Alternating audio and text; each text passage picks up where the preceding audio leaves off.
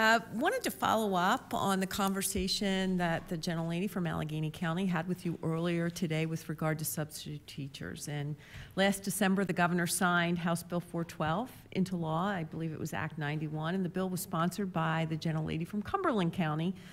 I had the Senate companion legislation actually put forward a pretty comprehensive amendment to that bill. And the legislation was titled Substitute Teacher Shortage. It received strong bipartisan support here in the Senate and also in the House. And the act contains a number of, I think, very useful actions to help relieve our ongoing shortage of substitute teachers. And I realize it's going to take some time for the provisions to be executed. And we must continue to devise interim solutions to meet what I think is really a most urgent need. I was surprised to read in my local newspaper, it was January 20th, an article by, the article quoted Casey Smith, who is the spokesperson for your department, and he was quoted as saying that the department does not track substitute teacher shortages, but has heard anecdotally from schools that it is difficult for them to find substitutes. So, and I can tell you, look, it's a really serious problem in South Central Pennsylvania. I had one of my staff members, in anticipation of sitting down and talking to you today, reach out to a friend who is a substitute teacher. Said, can you access that substitute teacher website and just give me an idea? What is it like in York County and in one school district?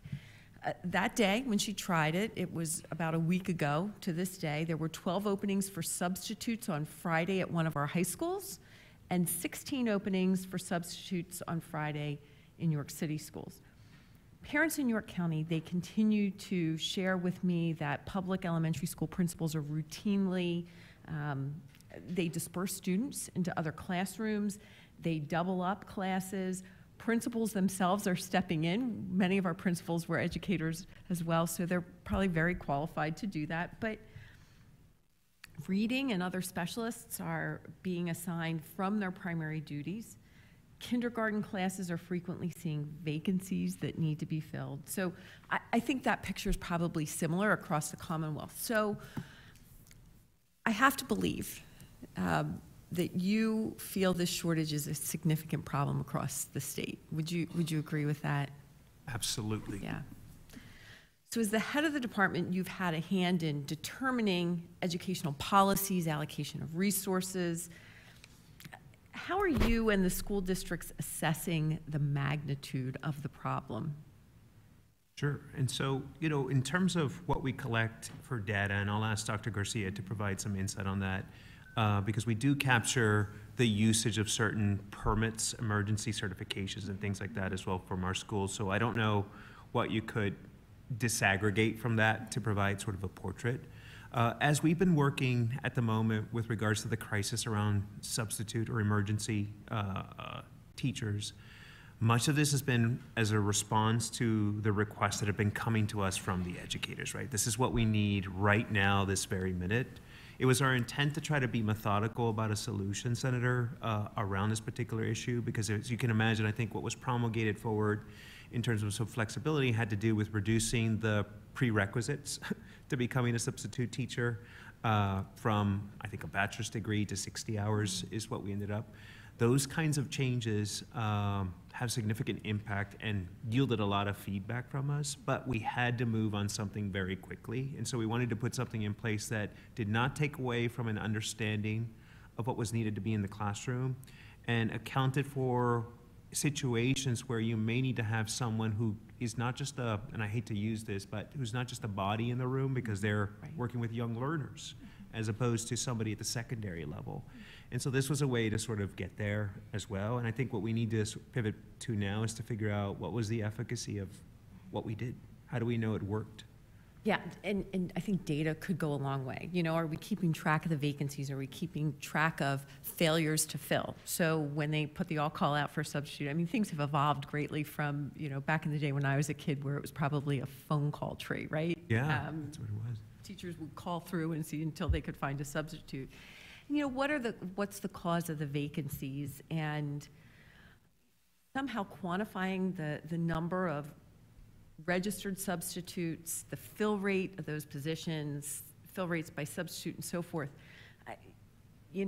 Looking at that data, I think would be helpful. And I think outside of what's outlined in Act 91, it would be good to know what actions the department is taking or undertaking to help support schools in addressing this crisis, not just this year, but also going forward in the future. That would be very helpful. Sure, certainly. What can our superintendents expect in terms of further guidance from your department regarding the use of student teachers as substitutes? Sure. Do you want to provide some insight? Yeah.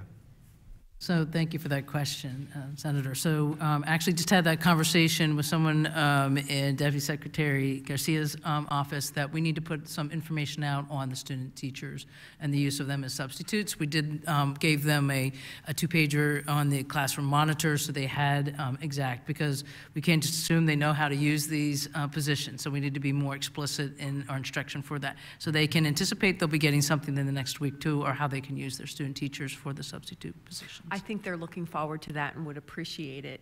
Has there been any discussion to amend Chapter 354 of the PA Code regarding teacher preparation programs to give universities and colleges greater flexibility to allow student teachers to teach independently during that student teaching process? Yeah, and so you want to put forward some thoughts around 354, and I just want to point out that we just are getting close to wrapping up Chapter 49, and I think moving to 354 is the obvious next step. Absolutely. Thank you so much for that question. So the Chapter 354 regulations are around educator preparation programs, as you correctly stated, but for the benefit of everyone here. The last time these regulations were updated was, I believe, in 2008.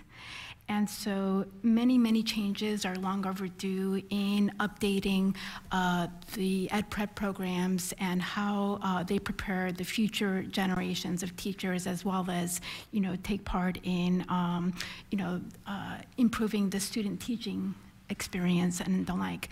So the Chapter 49 regulations that the ERC hearing where I was at this morning, they were just approved by the commission, by the Independent Regulatory Review Commission, and so that really starts the clock for us to now be able to engage ed prep programs, 119 of them across the Commonwealth, on how to revitalize and increase alignment between the ed prep programs, their graduates, and meet the needs of local school districts. So Chapter 354 is the update is long overdue, and what we're going to be working on in partnership with the 119 programs across the Commonwealth is really updating and making much stronger the connections between the school districts and the colleges and universities with these colleges of education. So that being said, 354 is those regulations are, PDE is the required body for updating those regulations, and we will be beginning the groundwork and the setting up of conversations to look at existing requirements, looking at whether the GPA requirement and other such barriers essentially really prevent us from creating a robust educator workforce for the 21st century. Yeah, and I think that is important, and I would imagine it would be similar to that teacher intern program, that we may be able to bring some of those programs together in terms of allowing that individual to teach independently and addressing the compensation as well. Absolutely. We began to touch on this, and we know that there's also a significant challenge in bringing educators into the workforce. Do you have any plans to develop some reciprocity with other states regarding their teaching certificates, right? So we know that Pennsylvania has always had fairly robust challenging requirements to become a certified teacher. Other states now have surpassed us.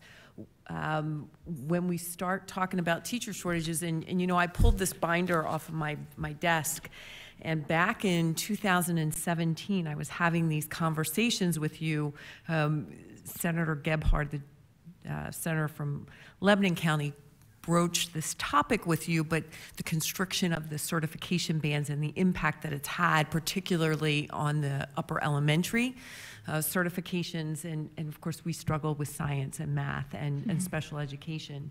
So any plans or conversations going on with states that have commensurate certification or requirements, or who exceed our certification requirements? So at the moment, we do honor certifications from out-of-state certified educators to come into Pennsylvania.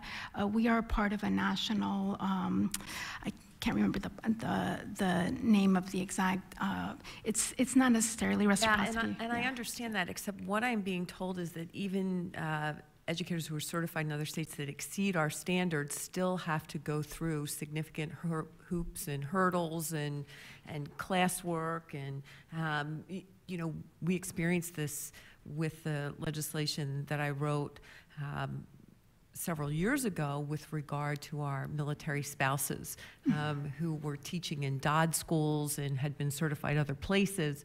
And we made them go through all kinds of hurdles. Very qualified educators that we could use in our classrooms. We erect barriers. So if there are ways that we can reduce barriers, I think that that would be helpful, especially in York County, where we're a border community. Even in the east and the west of our state, I think it would probably be helpful to those districts.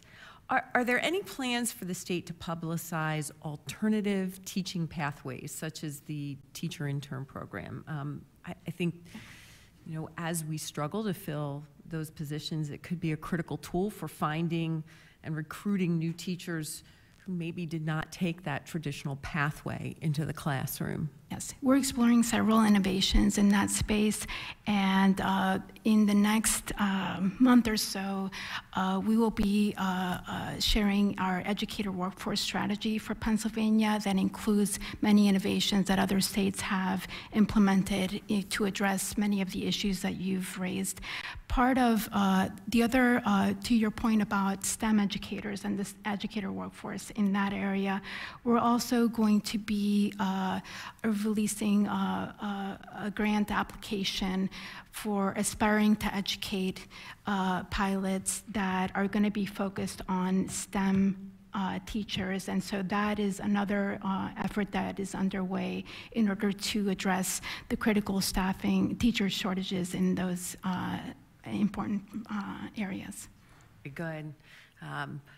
Senator Phillips-Hill, I think you raise a really important issue, and I think one of the things that we've come out to say a few times, and I want to say again because I think this is important for folks to understand, when we move forward to thinking about changes we had to make around educator preparation, the one thing that we did is we did not allow for some distinctions to be made between your traditional ed prep program and alternative providers. In fact, what we made a decision to do was to hold them both in the same regard, because we need both of them in order to fill the shortages that we have in Pennsylvania. And before, there was a distinction that was made, and it wasn't a popular move to elevate alternative providers, but we have to in places where they could be much more efficient and much more affordable.